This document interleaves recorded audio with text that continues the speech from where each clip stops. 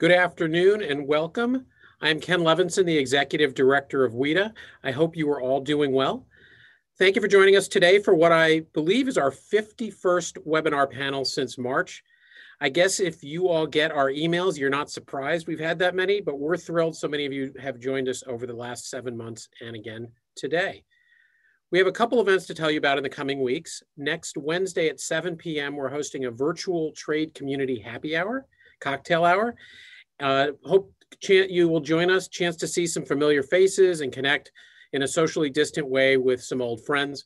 Registration information for that event will be released shortly. Also coming up on October 28th, we're hosting the Trade Reporters again. This time we'll be joined by Anna Swanson from the New York Times, Bob Davis from the Wall Street Journal, and David Lynch from the Washington Post to discuss the election and what we might expect from a second Trump administration or a first Biden administration. Information on that event is in your event program and on WITA's website, www.wita.org. For today's event, one of our favorite traditions is to call out a few of the names of the people you were in community with at the event today, even if you can't see them. So a hearty welcome to Sydney Stone with Alibaba, Sergio Gomez Laura with the Business Council of Mexico, Gleason Ryan with Chevron, and Dylan Sodaro with the Office of Congressman Bill Passarell of New Jersey. Thank you, Sydney, Sergio, Gleason, and Dylan for joining us, and thanks to all of you. We're delighted to welcome such a distinguished panel to WITA today to discuss this very important issue that has gone literally from the back rooms to the front pages of the major newspapers around the world. I won't get into lengthy introductions of our panel, as you all should have received a copy of their biographies by email earlier this afternoon. But I do want to say thanks to Marcia, Kathy, and Sharon for joining us today, along with my good friend, the president of WITA's board of directors, Steve Lamar, who's the president and CEO of the American Apparel and Footwear Association. Steve will moderate today's discussion. After the discussion amongst our panel, we'll take questions from the audience. If you're watching this on Zoom, you can ask questions using the Q&A tab on Zoom. We'll try to get to as many of those as we can. Thanks again, Marcia, Kathy, and Sharon. Steve? Great, thanks, Ken. I really appreciate the opportunity to moderate this impressive panel on what I think is one of the most important issues that WITA is going to be talking about this year. You know, sadly, forced and child labor is all too prevalent in our world. Our industry does not tolerate forced or child labor. It goes against our core values. It violates our foundational terms of engagement, and it's against U.S. law. Many companies undertake a wide array of activities to make sure these practices don't affect their supply chains. And we also deploy a wide array of measures to remediate these practices when we find them. And you're going to hear a little bit more about that later on. But these efforts are under constant pressure by those individuals and entities and also governments who insist on enslaving and trafficking fellow human beings. So what we hope to do now is have a really good, solid, robust discussion about the scope of this problem and how U.S. trade policy is equipped and aids in our efforts to fight against it. So joining me today on this distinguished panel, and as Ken mentioned, we do have the bios and the information that's been sent out to you, but I'll introduce them now. So Marcia Eugenio, Director of Office of Child Labor, Forced Labor, and Human Trafficking at the U.S. Department of Labor. Marcia brings decades of experience in both the federal government and at the ILO in working on these core issues. Kathy Feingold, Director of International Development for the AFL-CIO and Deputy President at the International Trade Union Confederation. Of course, Kathy has been a passionate advocate for workers' rights and is a frequent contributor to both the policy debates as well as the specific enforcement actions all over the world. And then Sharon Waxman, President and CEO of the Fair Labor Association. Sharon has had a rich democracy, development, and foreign policy experience with organizations like the State Department, the Senate, and the International Rescue Committee. And we're pleased to note that my organization, AFA, partners with FLA in a number of initiatives to tackle forced labor. So I've asked Marcia to kick things off, focusing on the recently released report that they've put out and explaining what some of its key findings might be and what they are. Next, we'll hear from Kathy to put that report into the trade policy context, and also to talk about some of the specific trade tools that her organization relies on to combat forced labor. And lastly, we'll hear from Sharon to share with us about some of the ways her organization and members lead on these issues and incorporate these tools and reports in their work on the ground. So Marcia, if I can turn it to you. Thank you so much. Good afternoon, and thank you to the Washington International Trade Association for the opportunity to participate in today's panel. I feel honored to have the opportunity to speak with all of you about the work of the U.S. Department of Labor, Bureau of International Labor Affairs, in combating international child labor, forced labor, and human trafficking. I work with an amazing team of experts who are committed to ensuring a fair playing field for workers in the United States and around the world. Last month, we released two of our landmark reports, the 9th edition of the list of goods produced by child labor or forced labor.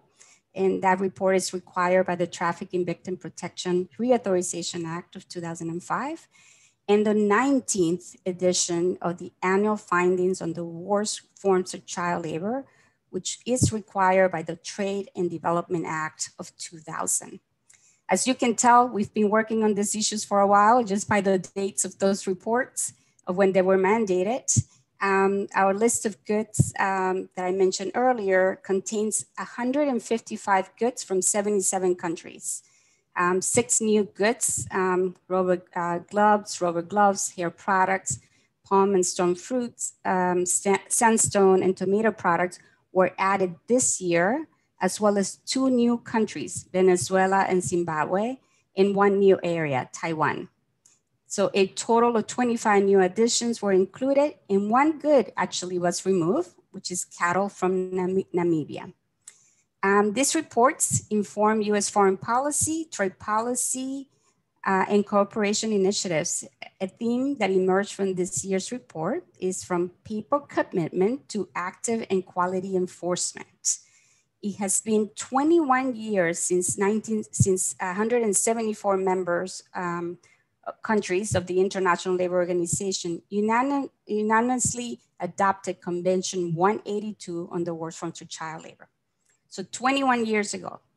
And in 2020, the small country of Tonga became the final country in the world to ratify this fundamental labor standard. So we were very happy about that. But one of the things that we know is that commitment on paper is not sufficient when at least 152 million children toil in child labor, roughly half of them in hazardous conditions. And there are also 25 million adults and children in forced labor. Governments need to take meaningful action, especially stronger enforcement efforts to effectively confront this problem. Our International Child Labor Report covers 131 US trade beneficiary countries and territories. The report shines a spotlight on specific sectors in which child labor, including forced child labor and trafficking, is present, and describes the progress some countries have made in upholding their international commitments to eliminate these practices. I'm happy to report that this year, 8 countries, Argentina, Colombia, Costa Rica, Ecuador, Guatemala, Namibia, Paraguay, and Peru received the highest assessment of significant advancement towards elimination of the worst forms of child labor. Mexico is included in the report for the first time this year, following the entry into force of the United States-Mexico-Canada Agreement on July 1st, 2020. The Department of Labor does not assess countries' level of effort in its first year, allowing the initial report to serve instead as a baseline. However, and I want to mention this because it's noteworthy, that Mexico made meaningful efforts in all relevant areas evaluated by the report and would have received a significant advancement assessment this year. Of the more than 2,000 country-specific recommendations in the report, nearly 1,300 of them, or 62%, are directed at improving laws and enforcement, holding those who violate laws accountable, and providing adequate social protection, such as education, training, access to credit, are key to establishing a strong foundation of protection for vulnerable children and families. In addition to this report, and I will mention this super briefly, we also updated our app called Comply Chain, and it's a business tools for labor compliance in global supply chains. The Comply Chain app targets companies and industry groups that do not have a social compliance system in place, or those needing to improve their assistance systems for global production. We included more than 50 additional examples from business associations, companies, international organizations, and multi-stake actors partnership, among others. In addition, we now feature recent legal developments from around the world and further information about specialized topics. And these ones are important, such as conducting responsible recruitment to ensure hiring practices protect workers, and empowering workers to speak out against exploitation. In addition to our research and reporting, iLab also supports technical assistance projects that build the capacity of governments, civil society, businesses, and other partners to address child labor, forced labor, and human trafficking. We believe that partnership with governments, with businesses, and civil society are critical to creating meaningful change and combating child labor, forced labor, and human trafficking around the world. I look forward to talking more in depth about our research, reporting, and technical assistance in the discussion and Q&A portion of the program. Thank you so much for having me be a part of this panel. Hey, Kathy, if you could pick up there, that would be terrific. Great, thanks so much, Stephen. Thank you to WITA and to all of my co-panelists for this event today. It's always so important to bring together the voices of government, business, labor, and NGOs to talk about how we can end forced labor together. And I want to start with a special shout out to Marcia and your entire iLab team for this tremendous report that you've put together.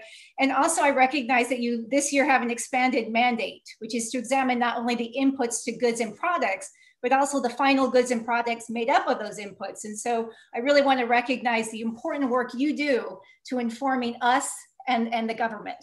And I really want to start with that point, which is this report should be used as part of a whole of government approach to addressing forced labor. iLab, you do a fantastic job, but we need all agencies across the government to be working just as hard as you are. We cannot have a piecemeal approach to addressing a systemic problem. And yet at this moment, I would argue that our country has a piecemeal approach to solving this problem. And that sets a really challenging floor in the global economy where we continue to have these examples of forced labor that are outlined in the report. But I want to ground our conversation today in the fact that this is about a global economic model that allows forced labor to happen. We have been seeing in the headlines a lot of information about the extreme case of forced labor in the Uyghur region of China. But I want to be clear that this is not just about the Uyghur region in China. That is an egregious example that we all must be working on to end. But this is actually part of an economic model that has allowed forced labor to happen. It's not just happenstance that so many people are in forced labor.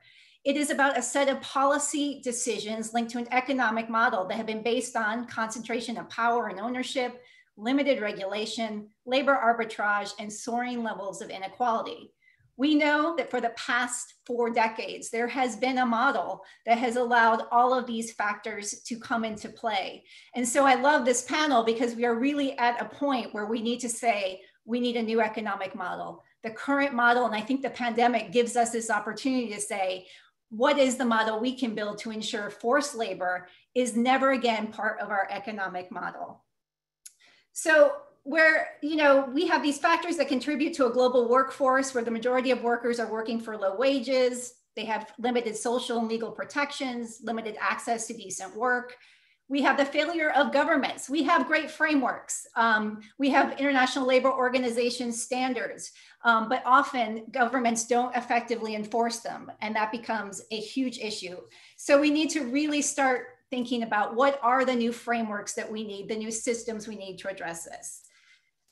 So despite all of the good intentions today, I want to talk a little bit about what is that new model that we need to build and talk about the tools that we currently have and the ones we need to create. So what are the tools, the trade tools that we have in the United States that we can use to address forced labor?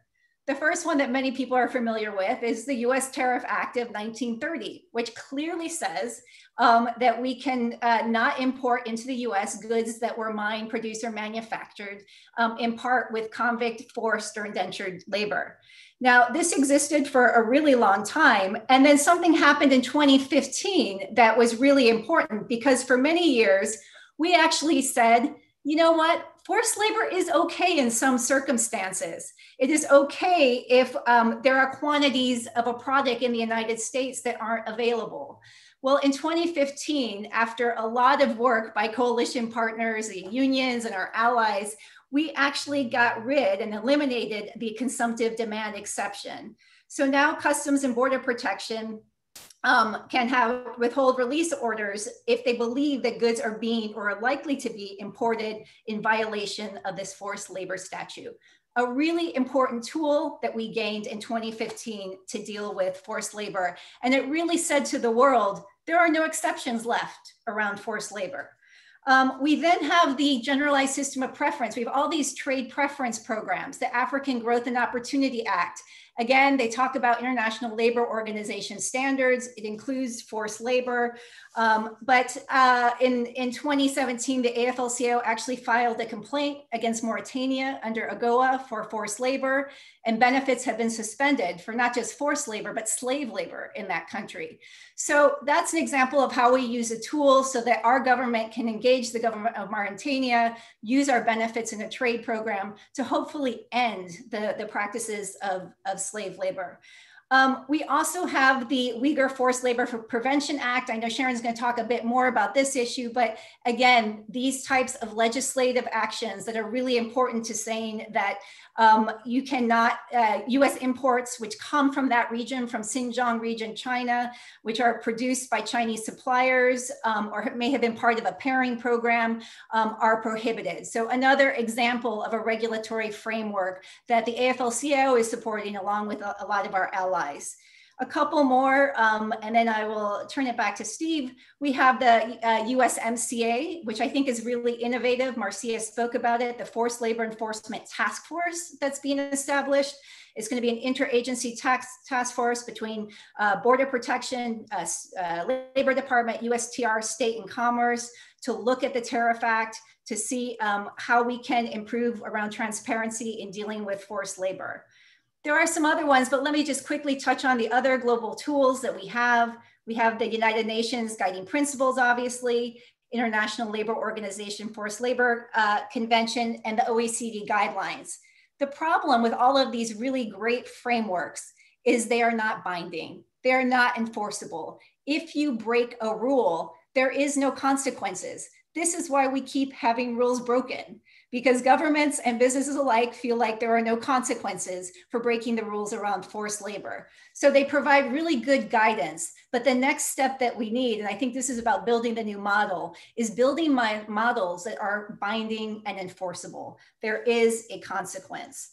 And lastly, I would just say there are many other countries around the world, from the Netherlands to Great Britain, the UK Modern Slavery Act, many other countries. I think there's been 55 countries looking at some sort of due diligence or laws addressing forced labor. The United States government should more actively take a role in working with allies. We need one common framework to talk about forced labor. It's not enough if we block forced labor in the United States. We need the rest of the world to do the same, to join us in saying it is not okay.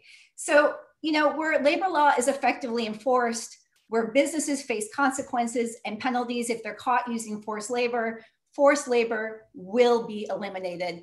That's the kind of approach we need to take. And I look forward to working with all of you to make it happen. Thank you. Great, thanks, Kathy. Very, very emphatic.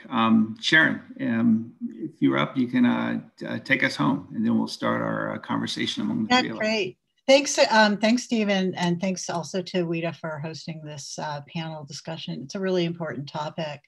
For those of you who may not know the Fair Labor Association, I thought I would just introduce us very briefly. We are a multi-stakeholder initiative. We're a nonprofit organization. We were established 21 years ago, and we bring together 3 different constituencies: labor rights organizations and civil society organizations, US universities, and companies to work together to find solutions to systemic labor challenges and violations. We work with over 1,000 international brands and companies that are committed to respecting workers' rights in the global supply chain and are well aware of the, the challenge of forced labor and are truly committed to eliminating it from the supply chain. In an environment that's, complicated, murky, and where governments either don't enact laws, enforce them, and where they are, responsible for the practices in their own companies and in the facilities where they manufacture their goods. I'm going to tailor my 3 minutes with your indulgence to those in the group who may not know what we're talking about when we're talking about forced labor. What does it look like? What is it that you see on the ground? And I think of forced labor, in two different buckets. One is the kind of forced labor, and they're both terrible, where the situation can be remediated, and the other more easily remediated, and the other that is really state-sponsored and much more challenging. So in the case of the first, the ILO has outlined and described 11 indicators to identify forced labor. These are, I want to be clear, these are signs, they're clues, but they don't necessarily mean a definitive finding of forced labor. We talk to companies and they say, well, how do I know forced labor? What does it look like? And I think part of the challenge with forced labor is that sometimes by the time the worker shows up in the factory or on the farm, they're already in a situation of forced labor, so you can't really see it. So what do I mean by that? There are, of the 11 indicators, there's debt bondage, there's restricted movement, there's retention of passport. And in some cases, in Malaysia, for example, and it could be Malaysia, it could be Jordan, it could be Thailand, it could be anywhere in the world, but you'll have a worker who's been recruited by a recruitment agency. They don't have a contract. They believe that they are going to Malaysia or country, any country to engage in a particular kind of work. Their contract, they get there, it turns out they're doing something completely different. Their passport is confiscated. They have paid recruitment fees to the recruiter because they believe they have to pay to get a good job, which is not true, but this is, what they believe, it's what they're told. So they end up in a factory and they're already in a forced labor situation, which makes it harder to detect. So when your companies or whoever it is that you're working with through WITA, when you find that kind of situation, those can be remediated.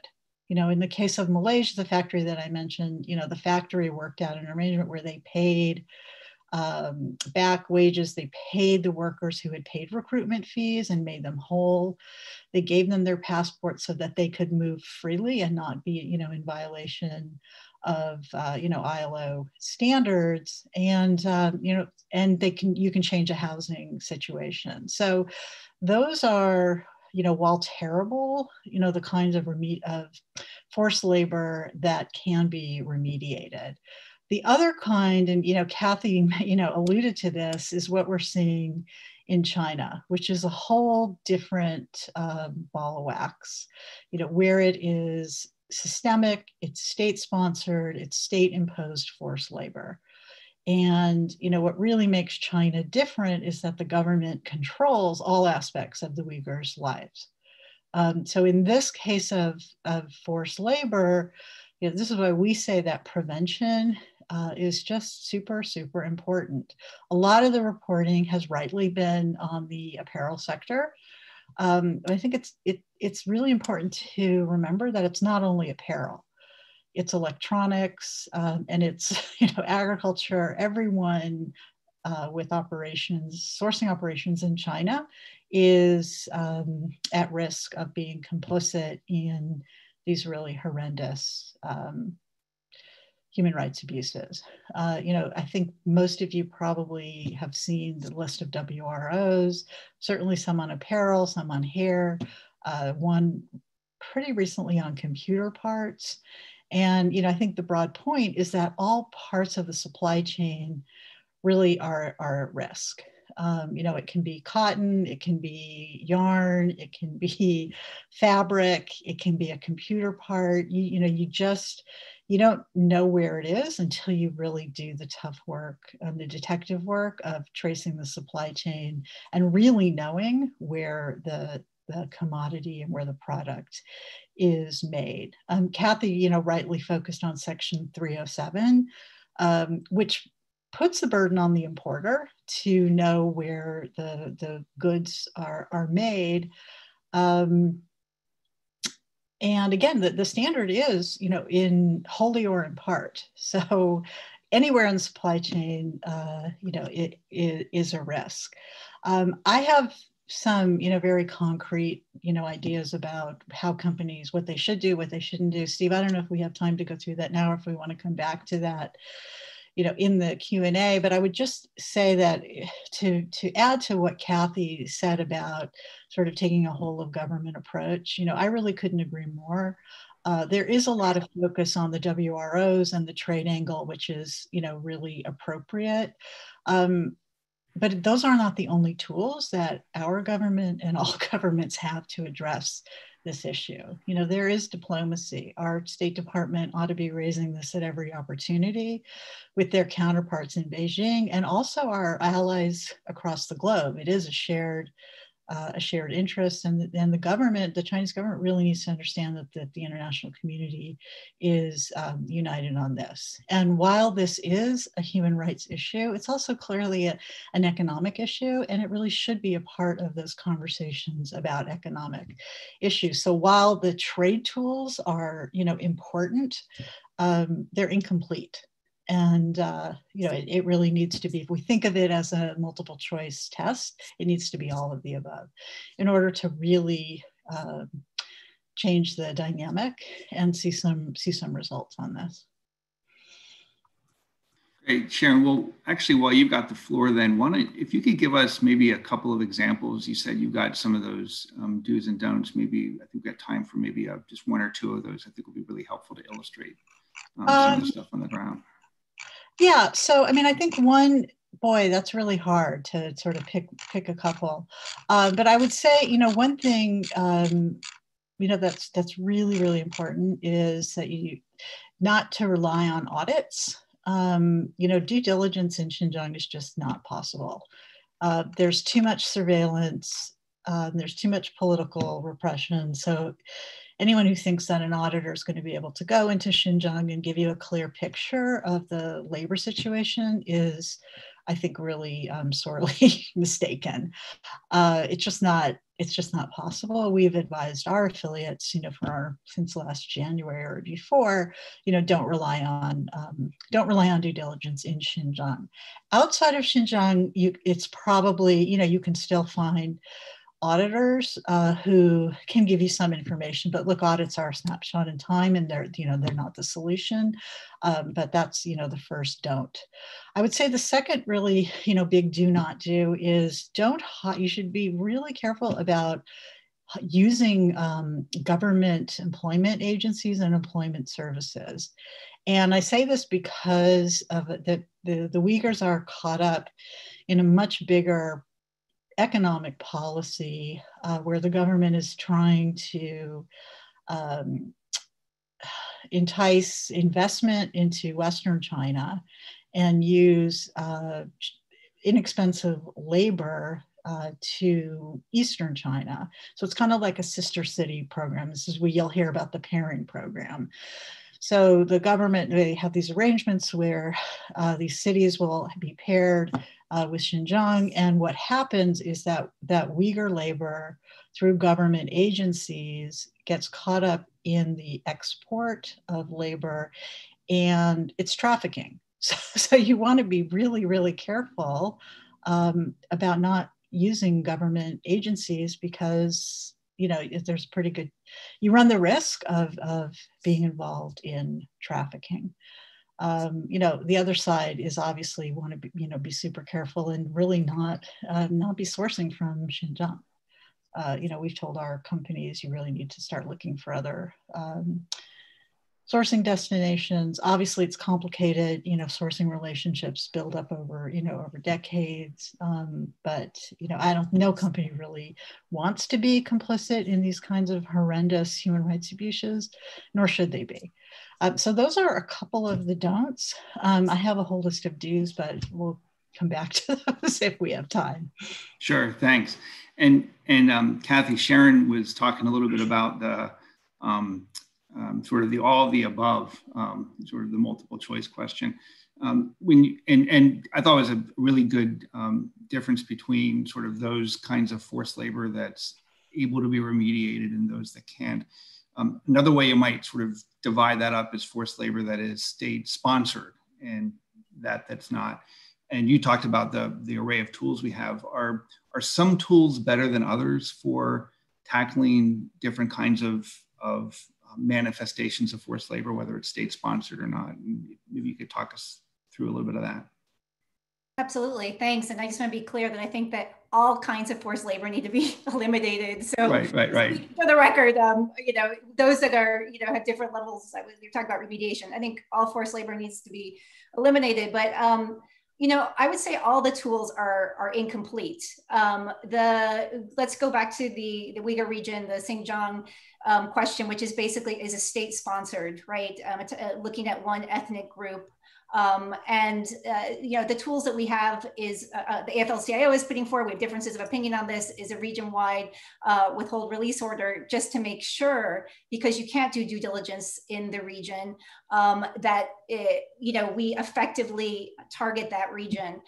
What we have learned from state-sponsored is it's extremely hard unless that state, moral shaming is a challenging strategy. We've tried that with other governments. And so we think an economic strategy that undermines the economic model that is benefiting from forced labor is how you go about even addressing the state-sponsored forced labor model. But just to say, I think we're all acknowledging that the tools that we currently have, I mean, you see that some were created in the 1930s, right? And it took us this long, it took us till 2015 to update it. Most of them are not fit for purpose. Most of them don't really get at this point of consequences. Most of them offer some nice guidance. And so what we really need to do is take the tools that we have and really look at the current world we're living in to address both the corporations that are violating and using forced labor and the states, and figure out what are the new tools that we need to agree to. Like, I think at the WTO, we've been saying for a long time, you want to hold states accountable, you get labor rights conditions and agreements there. So I think there's lots of places we still have room to build some new tools that would deal with both the state-sponsored as well as consequences for corporations. Thank you. And Kathy, and maybe Marcia too. One of the big changes, of course, you both alluded to this, was the removal of the consumptive demand, the reforms long overdue to update it from the 1930s to 2015, 2016. So just a few years ago. What's happened in the last 5 years using those new authorities? Do you think there's been some noticeable improvements? Have they been used effectively? I mean, Kathy, obviously the work isn't done, but what have you seen? Can you comment on some of that so far? Marcia, do you want to go first, or would you like me to go ahead? Sure. I mean, I will comment and then turn it over to you. You probably have a slightly different perspective from where you are in terms of how to look at that. I will comment that just as we were talking about the China situation and the Uyghurs in the region in Xinjiang, that the U.S. government has taken a very intensive and concerted effort to address the situation in China. From Kathy, you mentioned the State Department and the Department of the Treasury and CBP and DHS. I mean, there's really in the Department of it, there's really a big effort to try to address that as one government, as a whole of government. And we believe that the situation is absolutely horrendous. I mean, it's bad enough to have child forced labor that is, it happens as part of the supply chain kind of situation, maybe a trafficking situation, it may be because of recruitment issue of withholding of a passport. It's a completely different situation when you're talking about state sponsor forced labor. And the one example that I have where we were able to kind of, as a community and including the government, where we were able to address this somewhat in a successful way is Uzbekistan and cotton. And I think that presents an important example or a useful example. I mean, it's not at the same scale and the conditions are slightly different than in China, but it does present a good example of where a government commits itself to try to address a situation where they actually do take steps, where they do bring in the international community, where they bring in independent observers, where they actually welcome assistance to try to remediate the problem, that you actually do get positive results. So we will use all the tools at our disposal to address what we see in China. And just to add one more tool that Kathy, in her very extensive and comprehensive list of tools, didn't mention, was the one that was missing in there is a responsibility for governments to actually do responsible procurement.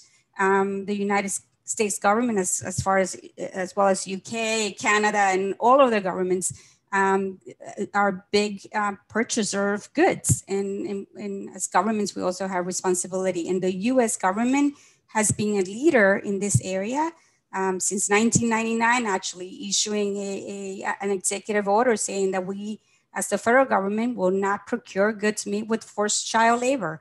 And some of those other additional procurement regulations that were issued after the passage of the Trafficking Act.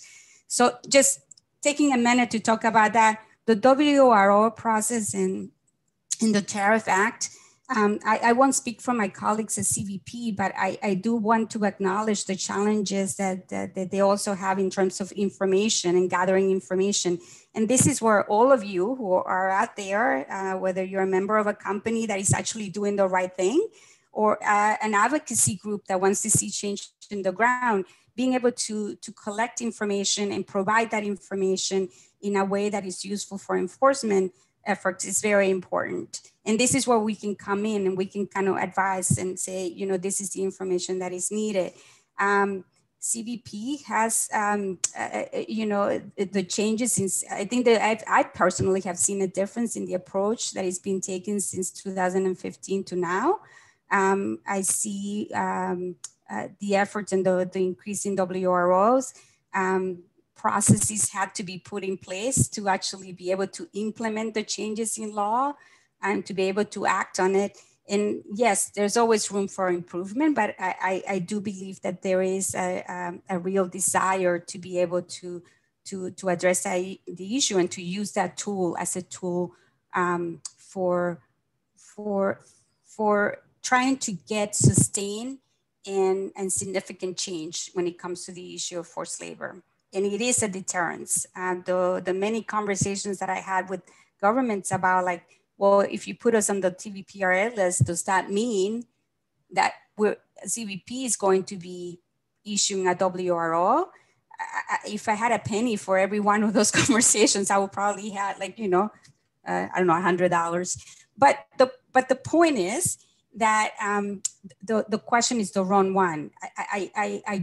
When people are asking, how can I get off the list, or how can I not be the subject of a WRO?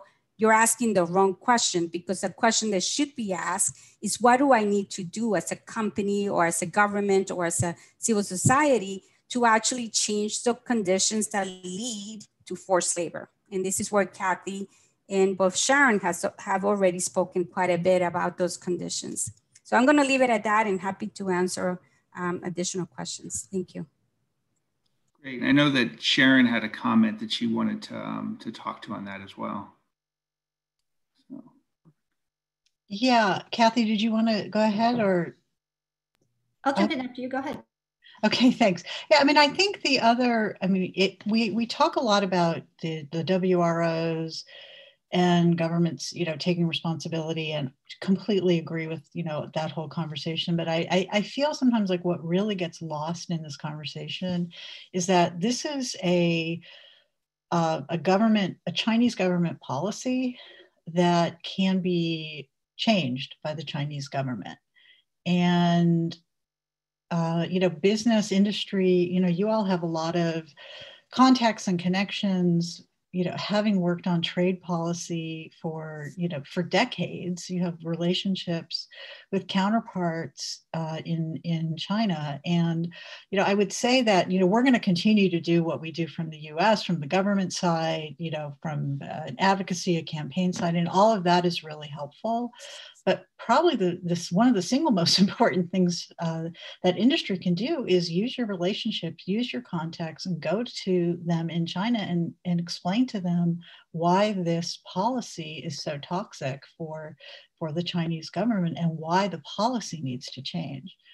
Because, we should be clear, the policy was enacted, it's been really, ramped up since 2017, and it can change. That's hard. I know I'm not naive, but I do think it's a really important tool in our toolkit that we really ought to be using, and keep our eye, on the ball that the government can change the policy.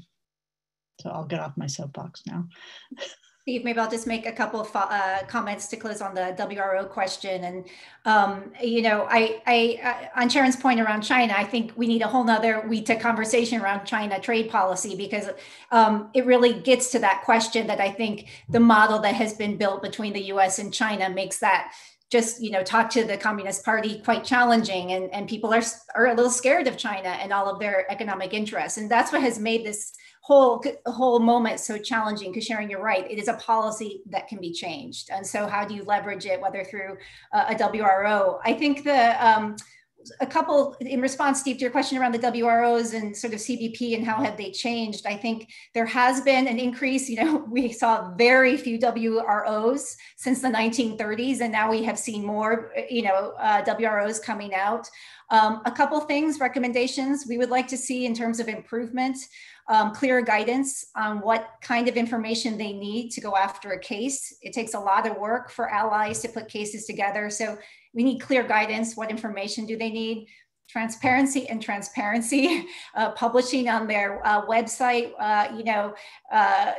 how are they enforcing it? What are they doing? It's very hard to find out information. So therefore, as allies and civil society organizations, it's hard to know what is actually happening.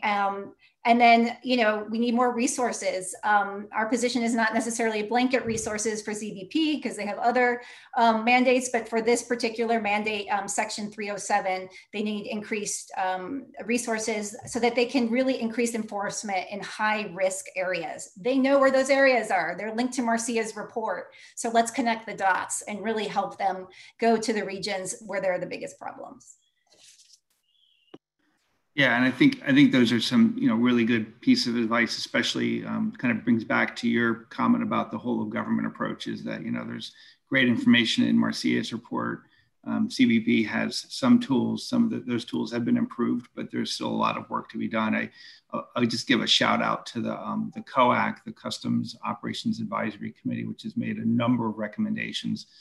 You can find recommendations they made over the last couple of years that talk to many of the ones that Kathy's made about, guidance, clear evidentiary standards, transparency, communications between the trade, the CBP, and all the stakeholders, labor unions, NGOs, and also the resources. So there's a really good, sound recommendations that perhaps as this Fair Labor Forced Labor Task Force is working through some of the work, they can be tackling some of these things too, and perhaps looking at that as well for this, as you mentioned, the whole of government approach.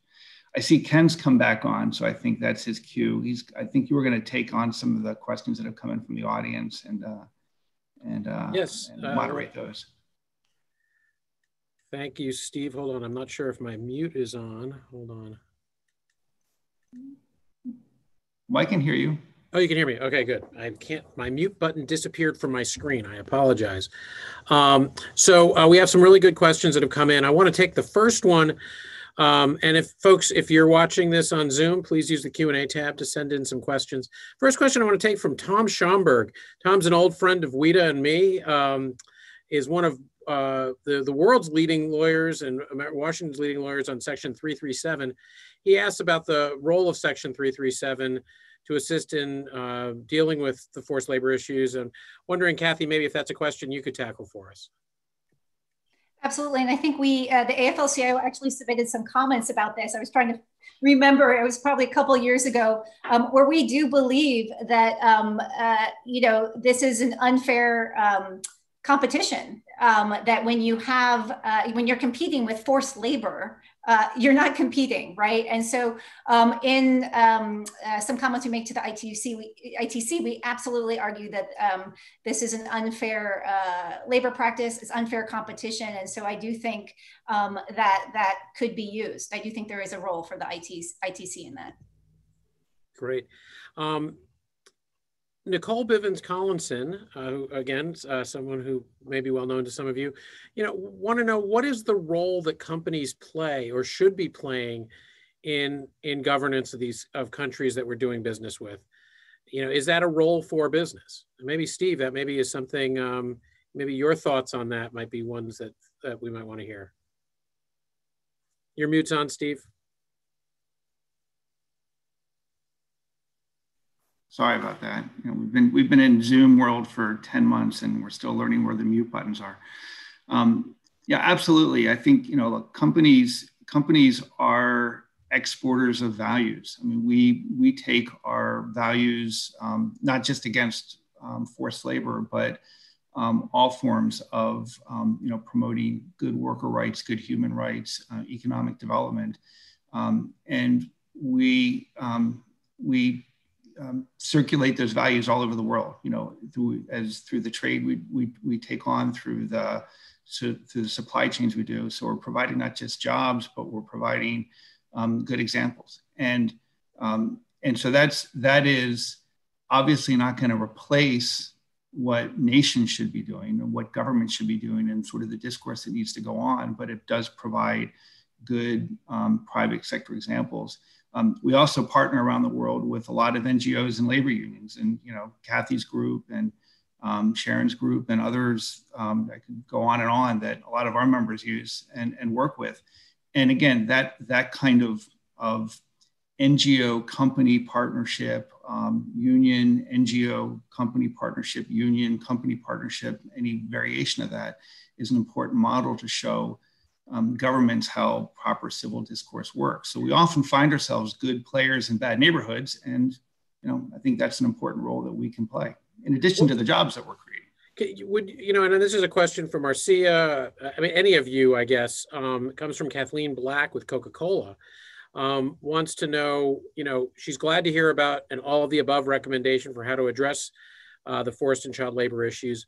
Are there some particularly good concrete examples of places where iLab has partnered with business and civil society to remedy a situation of forced labor?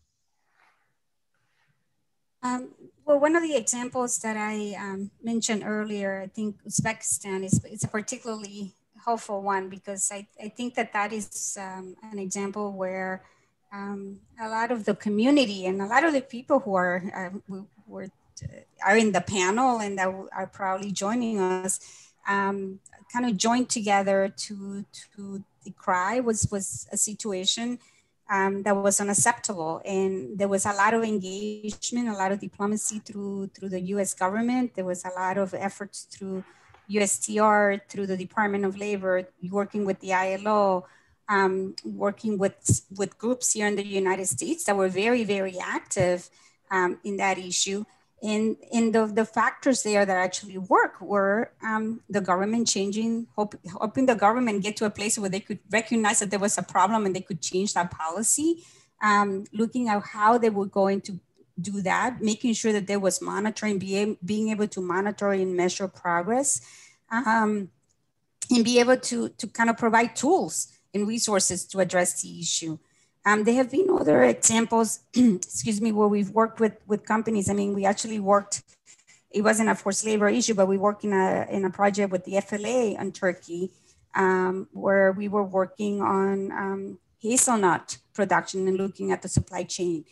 We have a number of different technical assistance cooperation programs all over the world that are looking at the issue of what are the best interventions. But I would say that at the end of the day, it's not a project or one tool. It's a whole set of actions that are going to make the difference. And where it is a situation of forced labor in the supply chain of a company, for example, a lot, and I hate to say this, governments cannot be everywhere all the time. As much as we would like to, and we say that government needs to enforce the labor laws, that's not going to get us where we need to be. There is a lot of informality in a lot of sectors where there is a lot of production, and the forced labor, child labor may be actually down in the informal part of the supply chain. And it is the responsibility of those that are kind of operating in the more part of the formal sector of that sector to actually take action.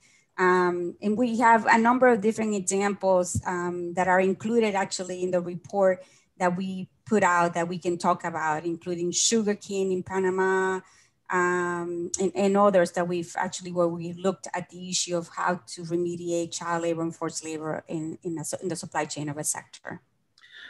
So thank you, Marcia.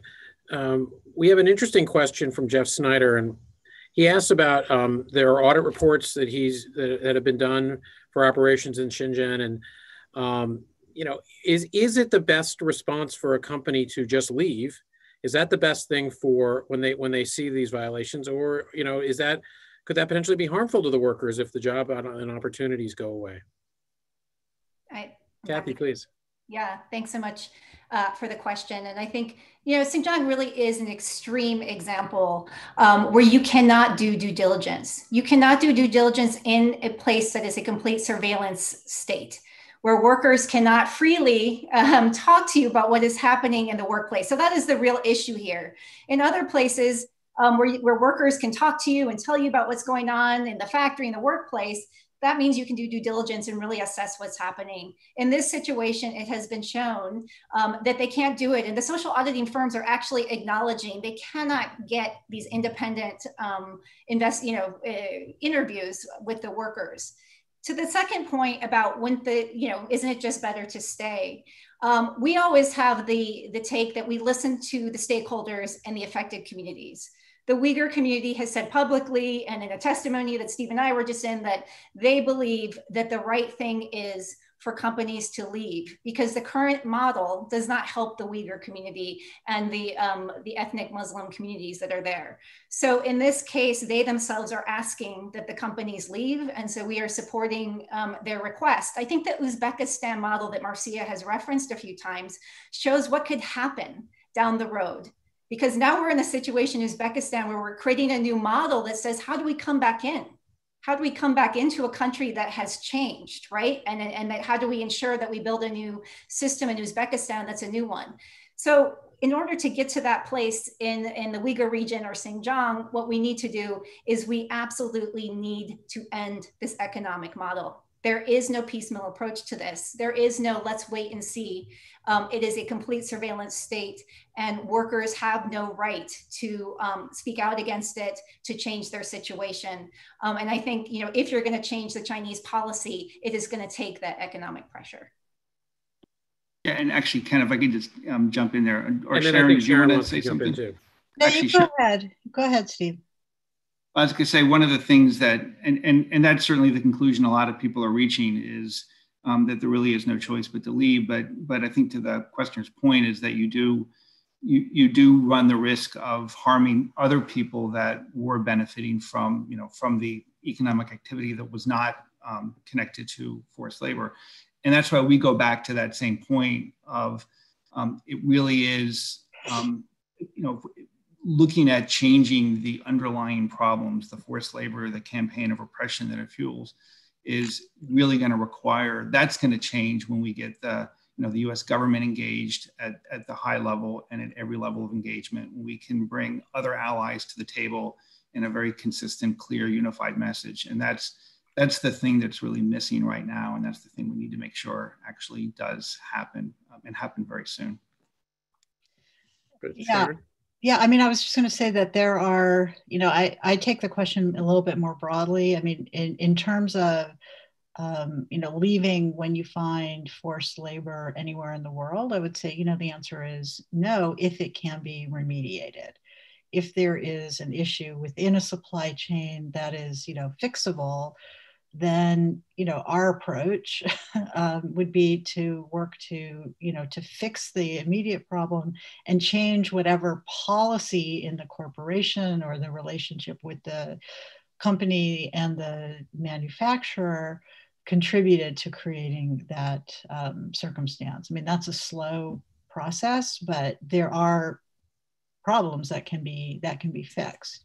But again, to Kathy's point, in the case of Xinjiang, it is so, you can't remediate a systemic problem of, forced labor where 1 million people are being uprooted, and separated from their families and their children and sent into prison camps, forced labor camps. And you mean that's not remediable, factory by factory. That requires government change. So I think the answer is that it depends. And in Xinjiang, as I said earlier, we've told our companies, almost a year ago that you can't do due diligence in there. Don't rely on an audit. I've seen audits coming out of Xinjiang. I'm sure Kathy's seen them as well. I know Steve has, and they're really not worth the paper they're written on. So be careful.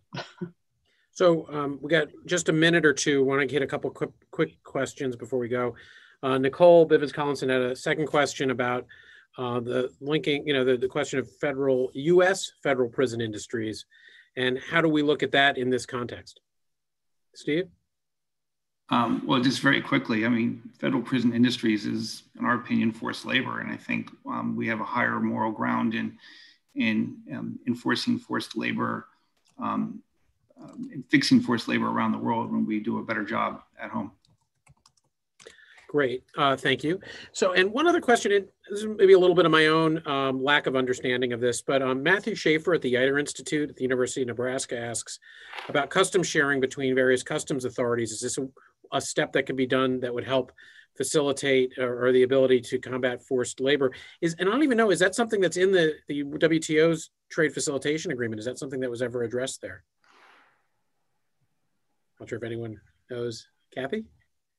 I actually don't know if that's in the WTO. I would just say it would be great practice. And when I think about the USMCA as a new model that's being created, I do think that the governments of Mexico, US, and Canada will be in discussion around the forced labor piece that is in the USMCA. So that might be a place where we start building that model where there is, I mean, it would seem silly not to share information, right, that our customs folks are finding.